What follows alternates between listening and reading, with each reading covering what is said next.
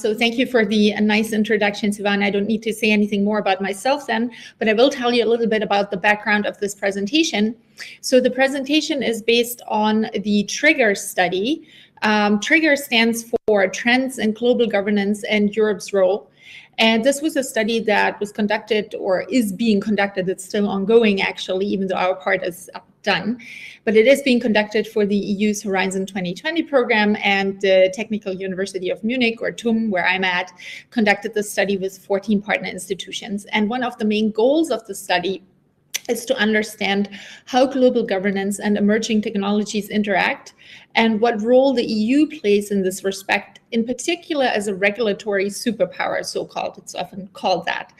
And the TUM, so we at the TUM focused on reviewing current governance regimes and EU initiatives concerning open standards and open source software, or OSS.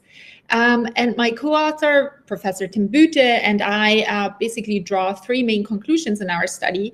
These conclusions are actually not the subject of today's presentation, so I'm just going to make a very short comment on them and then move on to the actual subject of the presentation.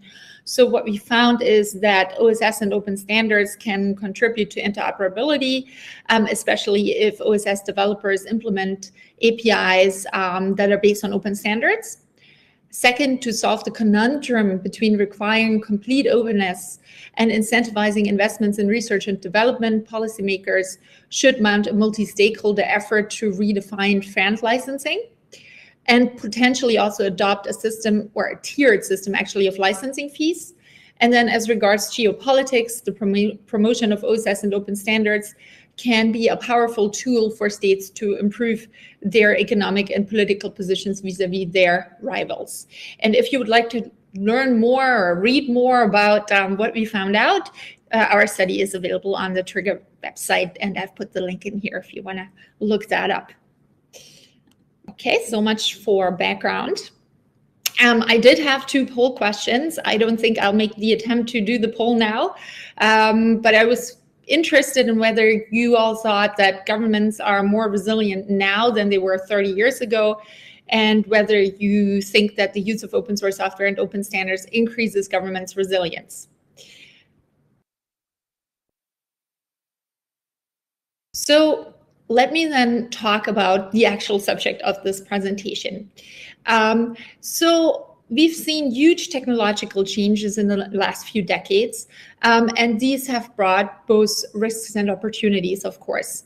So if you think about, the rise of the internet about 30 years ago, or now the rise of AI, right? We see that new technologies are an essential driver of economic growth, but at the same time, they can, of course, pose risks to humans, animals, and the environment. And these risks include known knowns, so these are things we know about. We know that there are certain risks and certain dangers that new technologies bring with them. Then there are known unknowns, where we know there are risks, but we don't quite know like all aspects of them or how they will play out when technologies are adopted on a large scale, let's say. And then there are unknown unknowns, where sometimes we don't even know the kind of side effects of a new technology until it is adopted in a widespread manner. And I think that is a particular concern to policymakers. If you think about something like geoengineering, for example, I think that's why there are some concerns around that, because there might be many unknown unknowns. And new technologies, because they have these risks that they bring with them, also opportunities, but also these risks, they raise complex policy challenges for policymakers. And the situation is complicated even further because there are, of course, dual-use technologies. So this family of technologies that we summarize under the umbrella of AI, of course, are oftentimes dual-use. So they can be used for both military and peaceful ends, which makes it even harder to regulate them. Now, how do policymakers deal with this, right? How do governments respond? Because, of course, we don't just simply want to say, okay, then we can't adopt any new technologies. We're just going to regulate and make sure that no new technology is adopted. That's, of course, not the case. So one principle that's being used widely in EU policymaking, also in the US, but we're focusing here on the EU, is the precautionary principle, which is detailed in Article 191 of the TFEU. And it was first applied in the field of environmental protection and basically advises risk prevention in the face of scientific uncertainty. This means that if there is any kind of doubt whether something is risky or not, we should proceed with caution, essentially. And over the years, the scope of the precautionary principle slowly widened from environmental policymaking to include consumer policy, food, and human, animal, and plant health. However, questions have arisen in recent years about the scope of the precautionary principle, whether maybe it is being used too widely, and maybe societies are demanding, or the public is demanding, this very much unattainable goal of zero risk.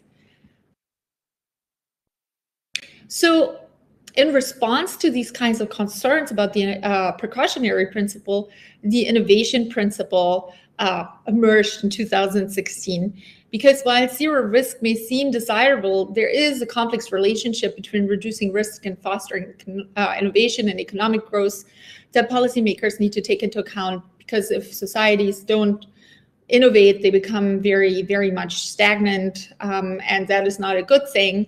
But innovation, of course, brings with it a certain amount of risk. And so given the EU's comparatively weak position in the global tech industry, even though I have to say it is not quite as weak as some folks in the media are making it out to be sometimes, I think, but we don't have any of the huge internet platforms, for example. And so given this position, it has been suggested that the precautionary principle should be applied to a much narrower range of cases, and it should be counterbalanced with the so-called innovation principle, which was drafted in 2016 as part of an initiative to establish better regulations. And it is a much needed counterweight to the precautionary principle, and basically holds that the Commission, the European Commission, will take innovation into account when drafting new initiatives. And so therefore it acknowledges that in order to have an innovative society and a growing economy, we need to accept a certain amount of risk. So where does this leave us? So on the one hand, there is the precautionary principle. On the other hand, there's the innovation principle. We understand that we need innovation. On the other hand, we don't want to endanger the safety and lives of humans, animals. We don't want to endanger the environment. And the innovation principle definitely should not be used to move away from precaution and adopt a regulatory laissez-faire approach. So in recent years, scholars and policymakers that have looked at this conundrum have suggested that resilience is an important concept for striking a balance between precaution and innovation. And the resilience perspective basically acknowledges that not all risks of new technologies can be anticipated, but instead of then saying, okay, we need strict regulations governing the use of new technologies, the resilience perspective advocates the creation of societies, of governments and societies at large that can absorb future shocks stemming from technological innovation and from anything else really, but we focus in our study, in the trigger study, on technological innovation. Now you may say that is all well and good, but what does it actually mean to have a resilient government, a resilient society? Well, according to the OECD study from 2014, there are three capacities that underlie resilience: absorptive capacity, adaptive capacity, and transformative capacity. And absorptive capacity refers to the ability of systems to use predetermined coping functions in order to prevent and restore basic structures and essential functions in the face of negative impacts. So absorptive capacity very much refers to the short-term response to shocks, right? So when something happens, a so-called shock event happens, this could be a shock stemming from the introduction of new technologies, but it could, of course, also be something like an environmental disaster, a financial crisis, challenges stemming from migration, whatever it is, right? The absorptive capacity, if it's high, means that a government can make sure that systems basically still function even in the face of such a shock, right? Adaptive capacity is something that is important for the medium to longer term, and that refers to a system's ability to change its structures and functions in order to take advantage of future opportunities and mitigate the impacts of potential negative events. So if you think like about something like AI being in use on a wider scale now, adaptive capacity would mean that governments can react and say, okay, we want to take advantage of the opportunities created by AI, but we also want to mitigate its risks, right? And so if we need to change some structures, some functions of how we deliver public services, okay, we can do that, right? And so that would be then high adaptive capacity if you can change systems to respond to such events in the medium to longer term. And finally, transformative capacity refers to the ability to create an entirely new system if the old system ends up being untenable, right? Sometimes that is the case. The old system no longer works. We need an entirely new system. And a government with high transformative capacity can then create such a system.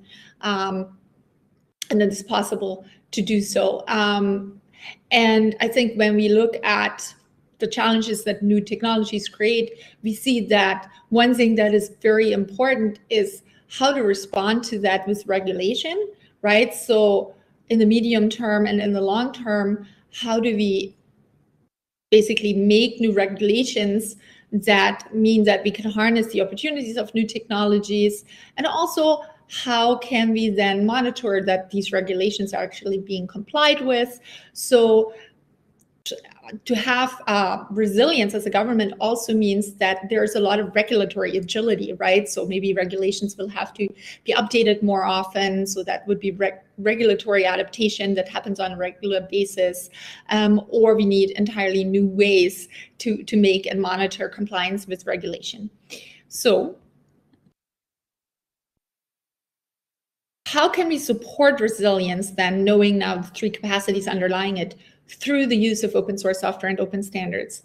Well, resilient societies, as I said, are agile enough that they can handle the changes and shocks stemming from the introduction of new technologies and other events, of course. And open standards and OSS can support agility by making it easier for public policymakers to be quick and responsive and adaptive, which is a necessity today. So if a shock event happens, the use of OSS and open standards basically contributes to all three dimensions of resilience, and also helps with that kind of agility, regulatory agility that I talked about earlier.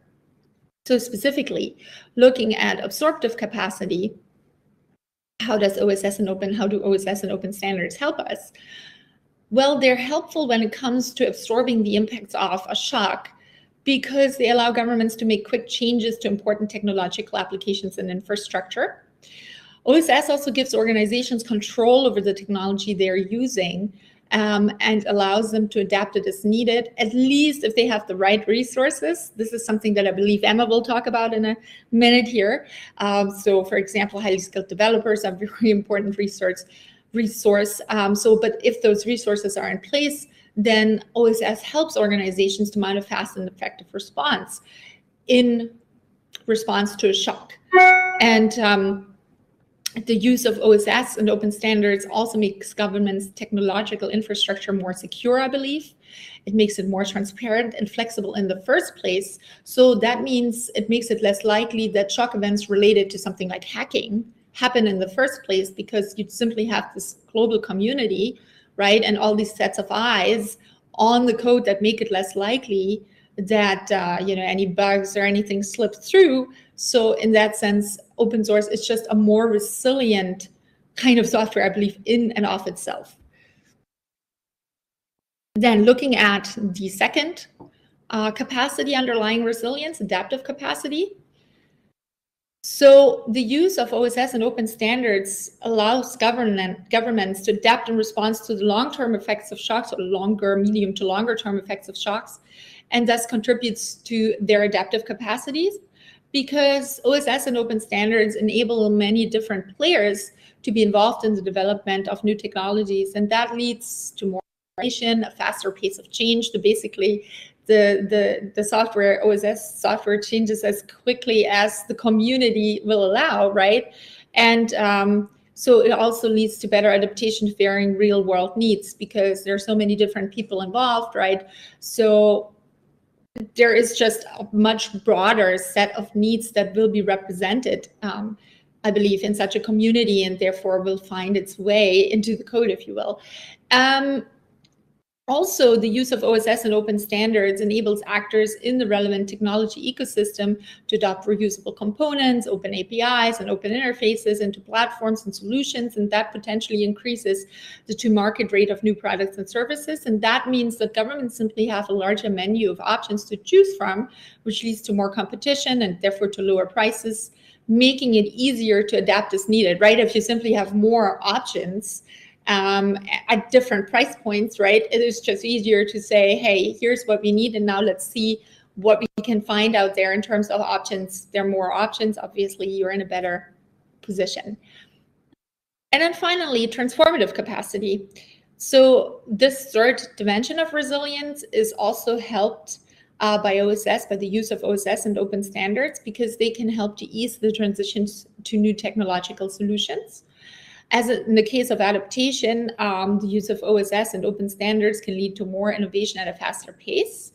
And this in turn can reduce the time and cost of transformation efforts.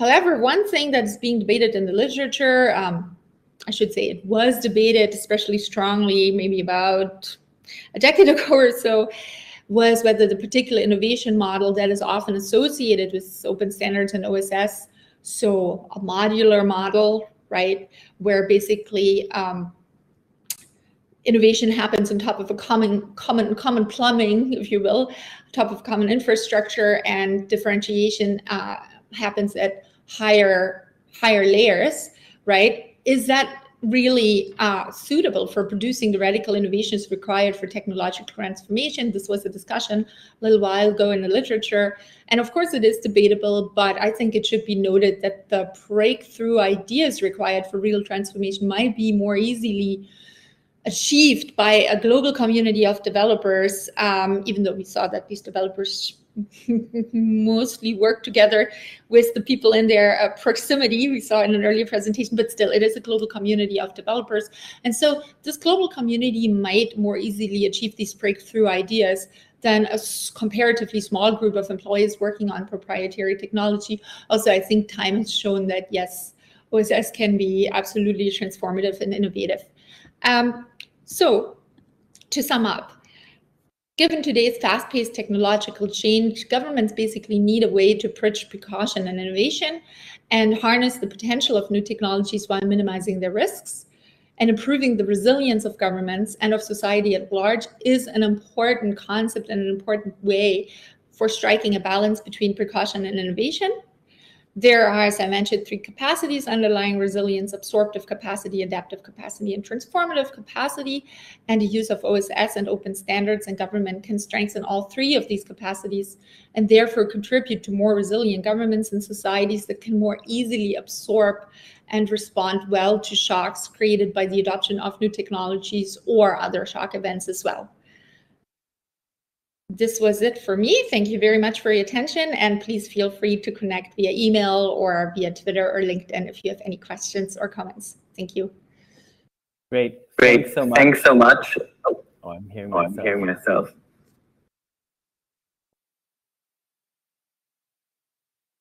Let's try again. Still hearing myself. Nora, could you mute yourself? Yep. Thank you. Everybody knows how it feels like to hear itself. Well, but thanks so much. This was super interesting, and my political science heart beat faster upon seeing a nice structuralization of these 3 dimensions. Right. Now I would invite Emma to come back to speak about their research, their report on government open source.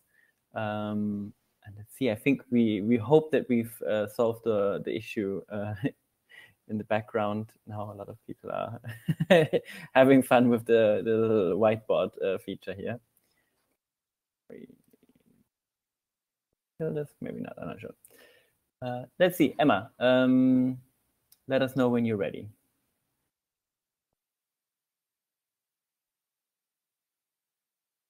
Should also be presenter now.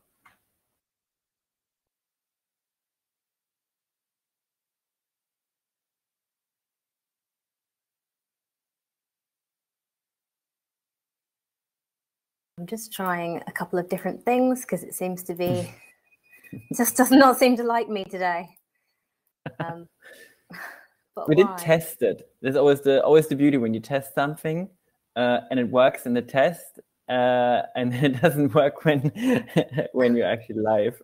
Aha. Okay. All right. Well, I'll do it this way. This is not how I was hoping to do it, but it works. All right. Thank you. Then thanks for your patience. We've got it going. All right. Well, thanks so much for having me.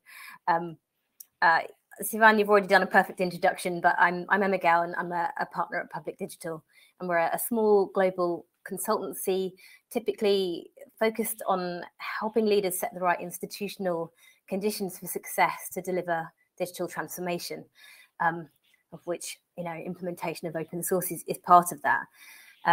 And just a bit of minor background, I worked in the UK government when this policy was put in place to be open and use open source. I was not the author of it. I won't claim any credit, but I've really seen the impact of this and other initiatives unfold, I think, quite favourably in the UK government over the last few years. And that's how I came to be quite enthusiastic about this topic as well. So we recently conducted a short study on creating the conditions for success on open source software. It was qualitative, based on interviews with about 20 people across 4 different continents, and essentially asking them what accelerates open source adoption and what blocks it. So I'll tell you a little bit about the context for the study, but not for too long, our recommendations for governments, and then a little bit about a capability model we developed to support that. One moment.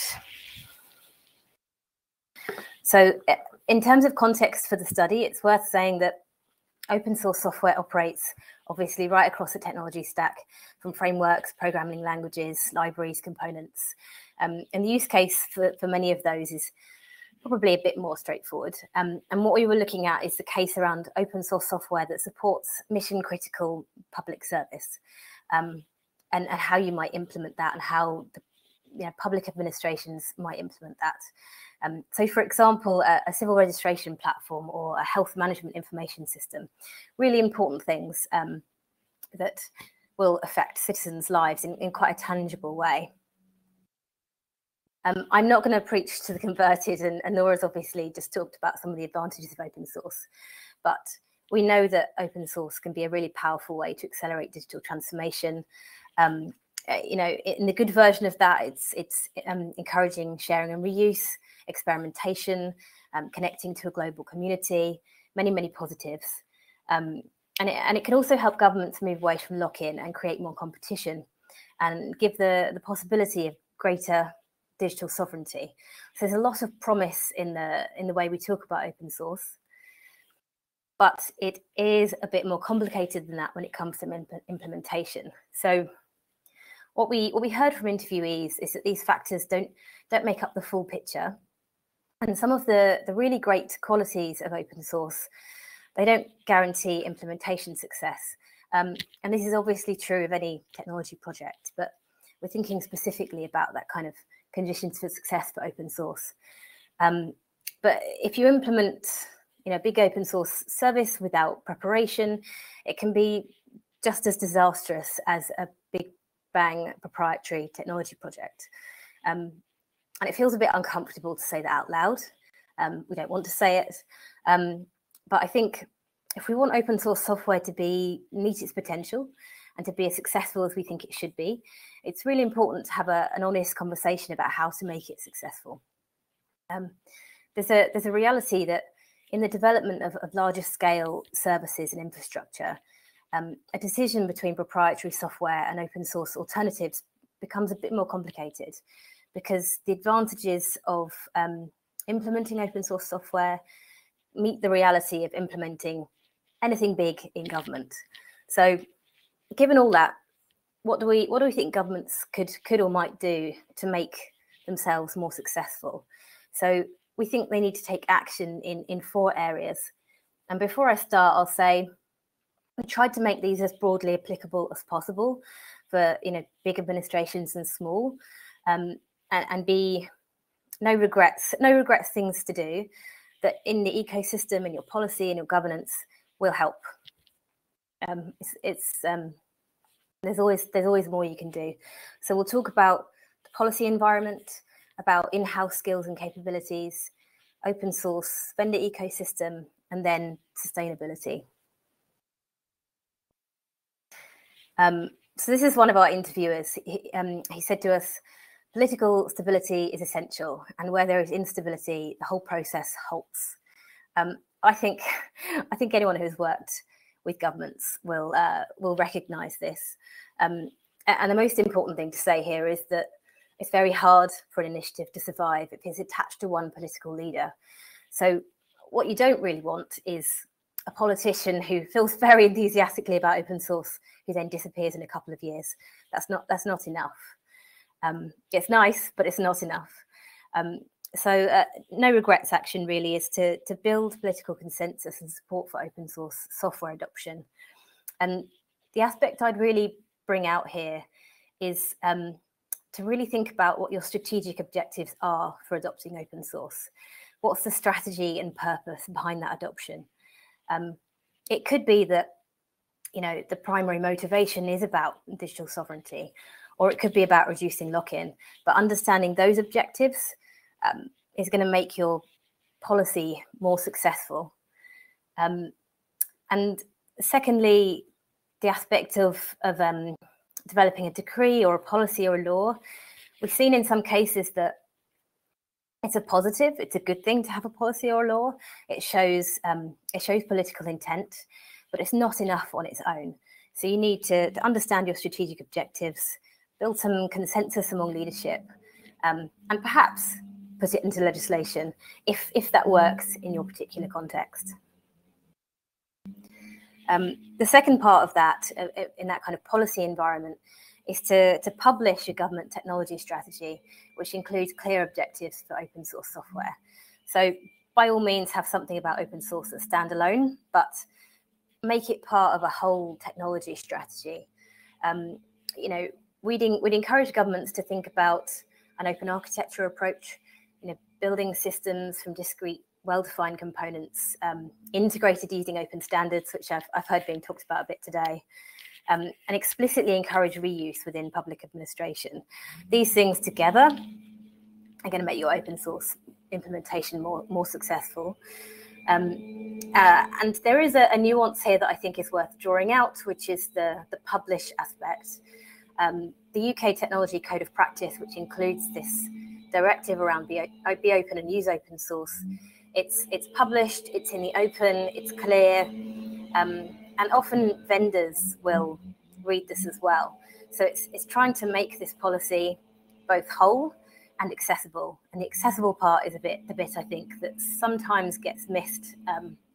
If your policy's in the deepest dark corner of your website on a PDF, then you might struggle for it to get any traction.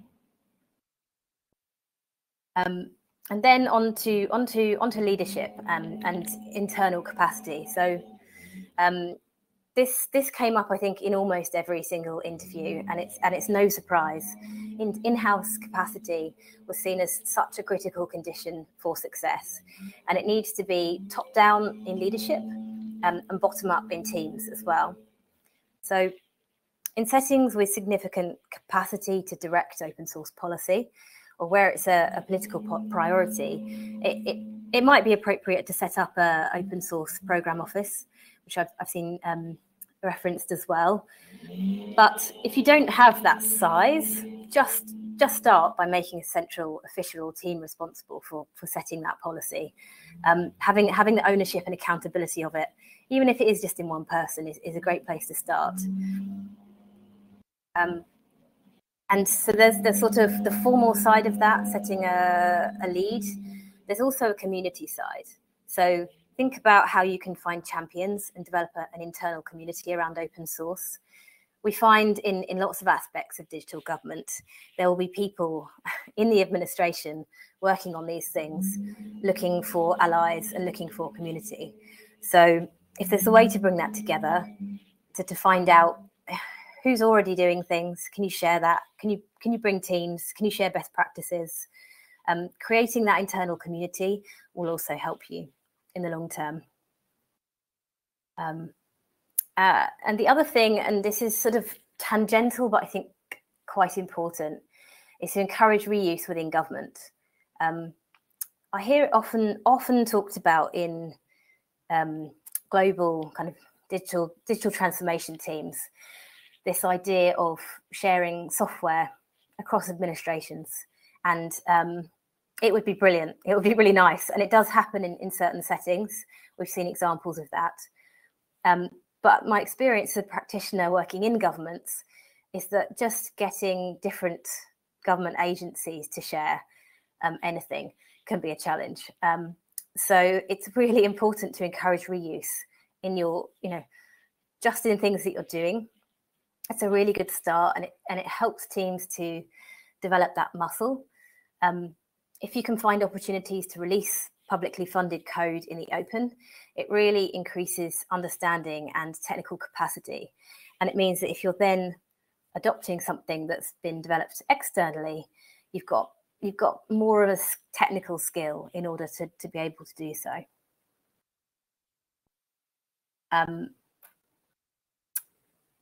Procurement. So this is about creating demand, and I'm really conscious that we only went into this lightly, and this is a huge topic. So this is a minimum bar, if you like, which is to say you've got to review your procurement policies and practices to ensure they aren't inadvertently blocking open source software. This can be done in a couple of different ways. So it might be that a focus on enterprise scale and service is just blocking experimentation on anything. That can happen. It can also happen that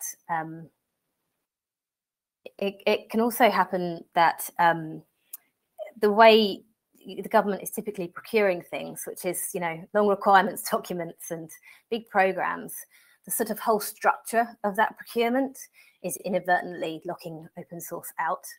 So there's a starting point to have a look at that and perhaps talk to local vendors and understand if that's the case.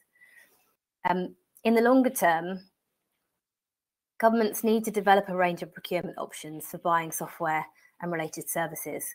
So they need to allow smaller procurements, allow outcomes, allow experimentation.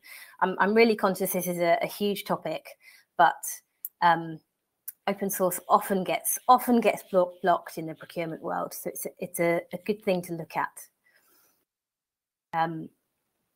And this is something one of our government interviewees said to us. So he's talking actually about the vendor ecosystem in his country. And he said, open source can require a higher level of tech expertise. You have to deeply understand the code base of the software you're adopting in order to customize it and accept decisions developers have made. And in this context, he was saying, well, what's the incentive for local vendors to use open source software when they're currently, essentially got a better, more profitable delivery model from just bespoking and building their own stuff? And this was in a government where actually the adoption of open source is quite high, but still there's this tension with local vendors.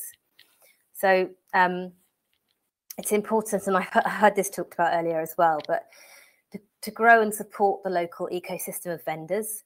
So if we want to break lock-in, then actually it's really important that more than one vendor can support your open source implementation. If you're implementing something that one big global company can support, then that's not really solving your strategic aims, if that was one. So having a think about how you can promote new business models built around open source software and encourage vendors, incentivize them in a different way, grow that community, that is something that every government, I think, should be thinking about. And the last section of recommendations before I wrap up, this is a kind of a sensitive topic when we talk about funding open source, and there's a lot of misconceptions. There's a sort of idea that because there isn't a licensing cost, that open source will be lower cost as a whole, and it might be, but there's also some tensions where big vendors might offer substantial discounts for adoption and might ramp up their costs later. So there's different ways to look at the costs of any kind of software implementation. So our recommendation here is just look at the full picture, understand the whole life cycle, and know that any software is going to require money in the long term, essentially. But really digging into that and factoring it in is important. You know, one of our interviewees really highlighted the need to make governments aware of the costs that are required for consultants or staff during implementation, which seems obvious, but actually, if you've been pitched something as low cost, you might just have a misconception, and that will make you feel like the software is not successful. So a full understanding is really quite important. And then the next part of this is thinking about how you support your implementation in the long term. So this is another government interviewee who said, if we were to use a community version of open source software, we would need to ensure we have a competent internal team that can maintain it. And that's absolutely right. If it's something that's critical to government, you can't necessarily rely on something that's just community supported. Maybe you could if it was small, but the more you scale up, the more you need support. There isn't a kind of a right or wrong answer here, but it's thinking about what support you might have available to you. So you might start with free support through a mature community. So if you're just doing a simple implementation or a small pilot, that might be fine. Get some free support. For something without too much custom, bespoke elements, you might be able to get support and maintenance through the developer of the open source software or through a separate vendor. Having options, I think, is the best thing here. Ideally, you want something where you can get that service from more than one vendor so that you can swap between them. Or in some cases, you might need full commercial support. If there's a heavily implement, you might need it. Knowing you go standing.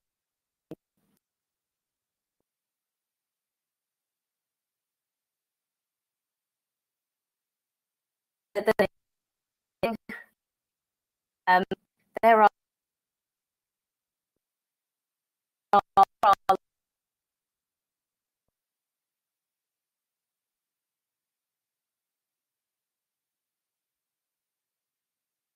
Emma, can you hear me? There seems to be a connection issue. Let's see if we're. I think it works now again. But maybe could you back up around 30 seconds? Sure. I think we had a connection issue for a little bit. So just the previous slide, kind of halfway through, I would say. This one? Yeah, exactly. Yeah. I think you came almost to the last point, actually. But there we lost. Okay, sorry about that. Yes, just if you're doing a more complex implementation, something that could be, economy scale or for all your citizens, you might need full commercial support. Planning for that, factoring it in, understanding it and having options is really, really important. And the last one, I think this is my last one, is just to kind of engage with the global open source community. So by sharing experience in the open and contributing, that's another part of building technical capacity, encouraging a vendor ecosystem. There are lots of benefits.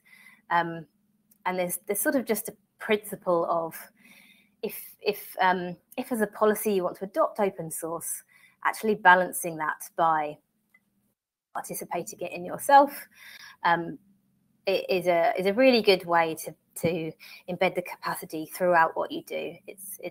There's lots of parts to that. Just as we'd always say to start small. Like if there's an administration that hasn't really got experience implementing open source, is to try not to start by implementing something that's going to affect every citizen in the long term. Try and find smaller projects to start with, share in open, and find your peers, because there are lots of governments doing this, experimenting with it. So learning from them and sharing lessons is hugely valuable. And I'm just going to share, I'm conscious of time, but I'll just share, we as part of this report, we developed an open source capability model to help governments understand their capabilities and strengths. You could be, could be like quite low on maturity and still have plenty of capacity to adopt open source. But it's sort of a self-assessment tool to be able to see where you are and essentially assess where your strengths and weaknesses are, where you might need to build up your capacity. It's open source and free to use, naturally. So you can go and have a look at that after this. I'll put a comment in the chat. And this report is also published on our website, and I'll put a link to that as well. I'd love feedback, questions, ideas, big gaps, things we've missed. I'd really love a discussion on it. So please do free to follow up with me. Great, and maybe we have a few minutes also to have a discussion now. Nora, you're invited to also come back onto the stage, I guess it is here, because we have a great discussion already happening in the chat. So I'm thinking maybe we pick up on that a little bit. There was a question originally asked by Johannes to you, Nora, about the unique risks of using open source. Let's say supposed unique risks, not to upset anybody. Johannes mentions incidents such as LeftPad and the heartbeat bug. And of course, the situation that I think everybody is aware of and that we're going to talk about a little bit in the next section on digital infrastructure, that sometimes an extremely critical project is being supported by very few individuals, or maybe even only one individual. And then something goes wrong and suddenly half of the internet has a big issue, or maybe even the whole internet has a big issue. I also have some thoughts on it, but it's interesting. Today, actually, Open Knowledge Foundation published a report on a sovereign tech fund. That's quite interesting. Maybe have a look at that, because the ministry, I think it's the Ministry of Economy in Germany, funded this. A sovereign tech fund, essentially financially supporting basic open source infrastructure. So that's kind of a hot off the press situation. But okay, now I'll hand it to you, Nora, and of course Emma also feel free to jump in. I'm sure there's a lot of thoughts on that regarding resilience. Yeah, so thank you for the question, Johannes. So the way we decided to split out this presentation was indeed that I emphasized a lot of the positive aspects of open source, and then Emma had some caveats on how to make open source projects a success, right? So, but in the actual trigger study, we actually talk also about exactly the issues that you mentioned, Johannes.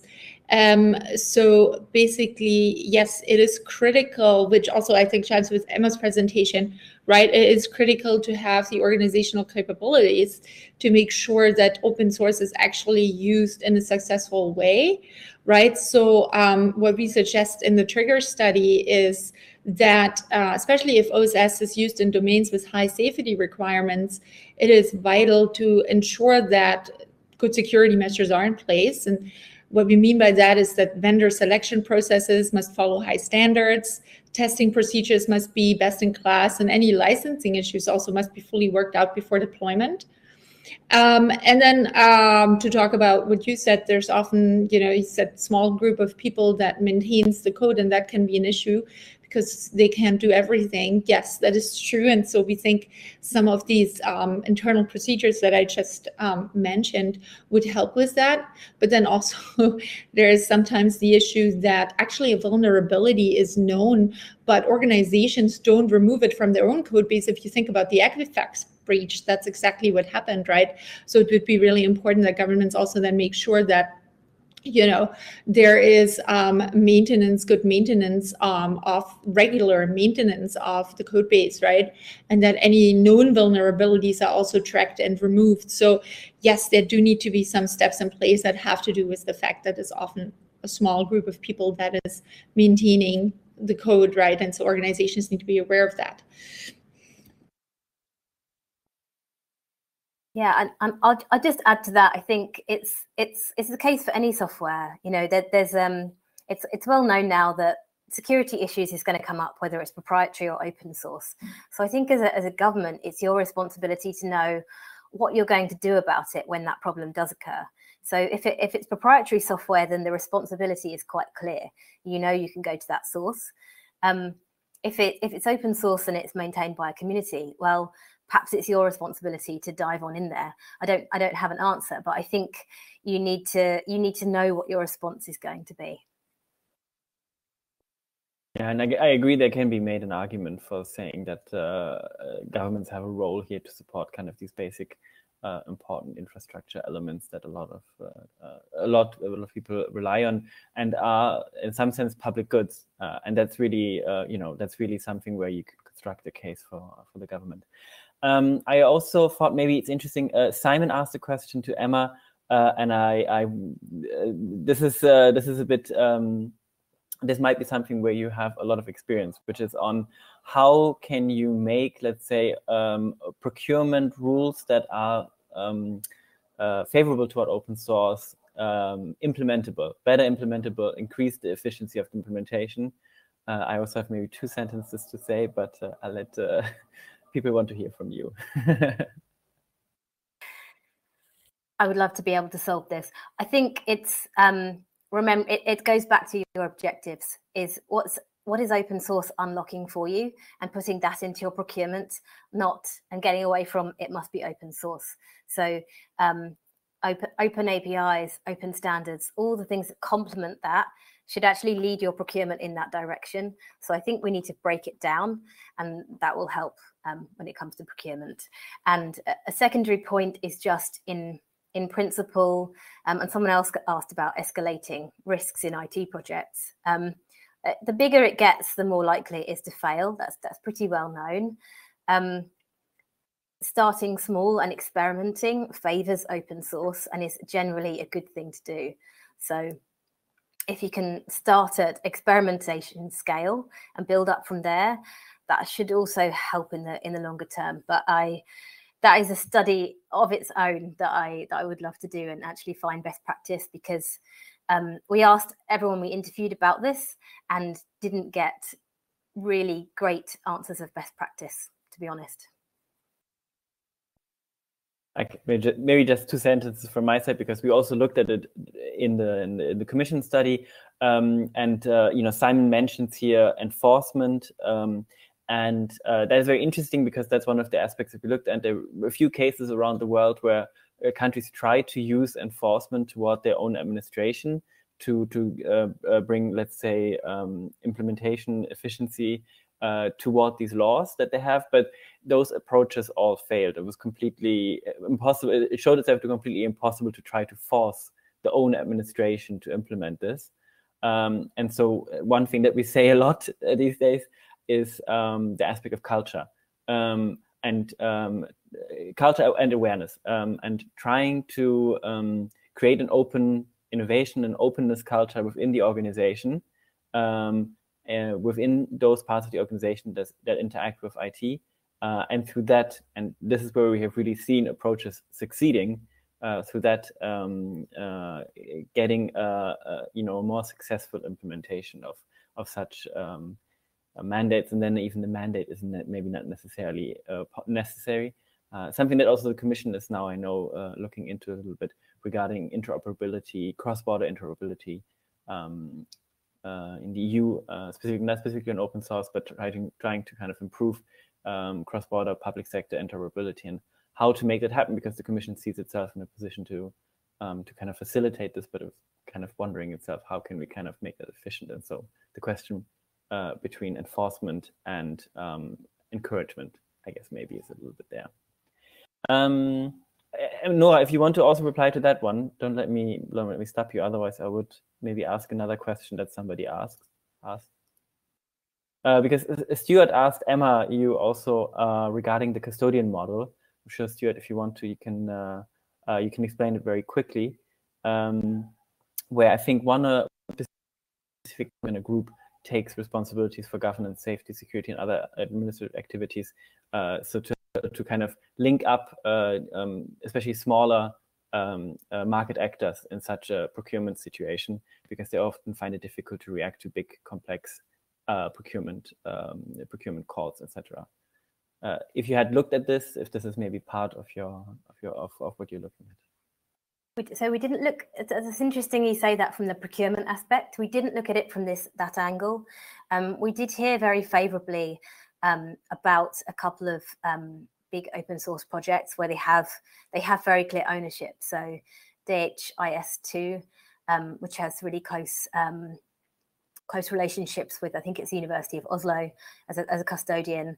There's one called Loop, which has clear ownership as well. But it kind of has external funders. So I would say we came across a couple of examples of where this has worked well. And I think in general, it's a very positive model that we should be doing more of, or we need to have more of. All right. Maybe sorry, I couldn't respond just then. I had to switch my microphone off and lost you for a sec while I was doing it. Yes, thank you, Emma. I did hear your response there. I actually bumped into Loop on Friday, just out of chance, and we were discussing that very point about the custodian model. Yeah, the custodian model really is what it considers is what are all of the actors that might be needed to service a public sector customer. And from the conversations with Crown Commercial a few years ago, they of course have on one side the desire to have a single supplier or 5 suppliers because it makes life easier for them in some respects. Equally, they don't like the flavour of the monopoly that then brings, and so you have this dichotomy as to what they need, and the custodian model becomes the abstraction between what they really need, which is a small amount of organizations to deal with, certainly from safety, security, governance, all of that from a customer perspective, trivia that really they don't want to have to worry about, or they want to have someone who they can offset the risk to, whilst having that innovation, that federated supply chain with resilience and redundancy across different organizations, and no one organization who can from the supply side distort what the customer is trying to do. So that's really the concept around the custodian. It considers the technical service providers and the governance.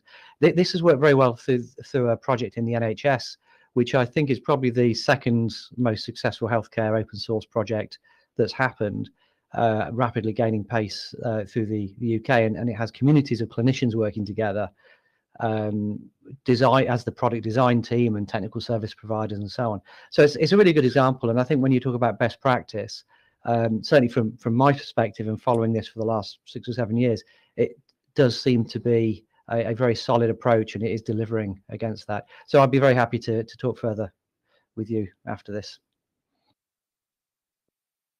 Yeah, that sounds good. And I think you know, the scope of our study was quite narrowly on actions governments can take. So it'd be interesting to know how you see them, what their role is in encouraging that kind of model. But let's take that one offline, I think. Yeah, will do.